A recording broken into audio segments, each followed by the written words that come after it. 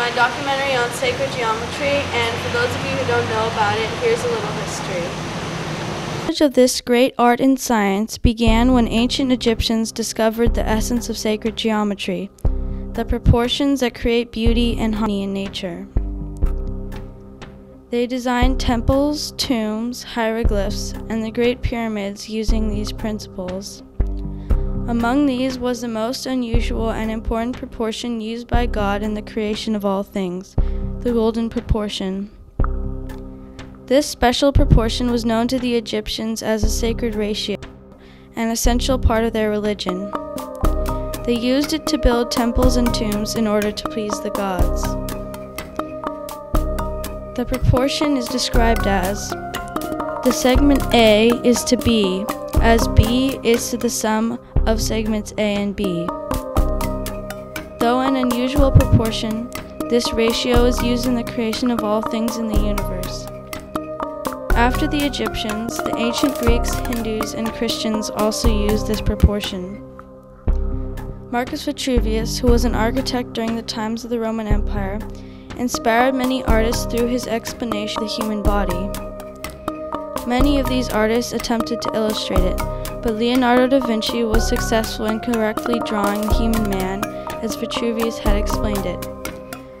Da Vinci's work of art is now a famous one, known as the Vitruvian Man.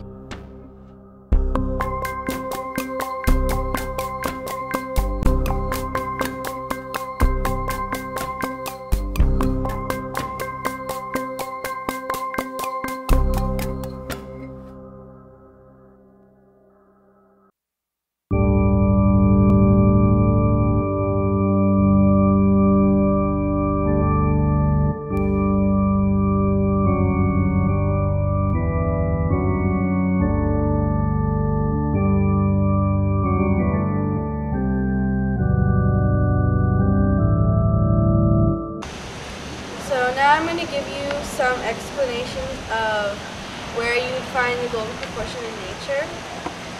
And this is a picture of the human body and the golden proportion. And this is the golden proportion in the human hand. Then in the face of a cat. And there's another thing called the golden spiral, and the most common thing you'd find it in is the nautilus seashell. So now that you know a little bit about the history of sacred geometry and the golden proportion, I'm going to teach you a new concept. In the 12th century, there lived a man named Leonardo Fibonacci who discovered something called the Fibonacci series. The series starts with 0, 1, 1, and continues on, with each new number being the sum of the two numbers before it. One of the most common places to find the Fibonacci numbers in nature is in fruits and vegetables. And if you cut open an apple, you see in the center a star shape, and the number of sides is 5, and 5 is a Fibonacci number. Another common place in nature is plants, and this flower has 13 petals.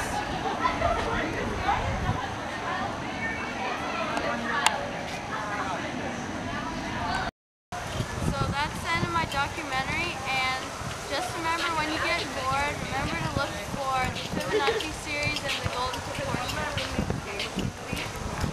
Now I'm going to show you some pictures of sacred geometry in nature. This is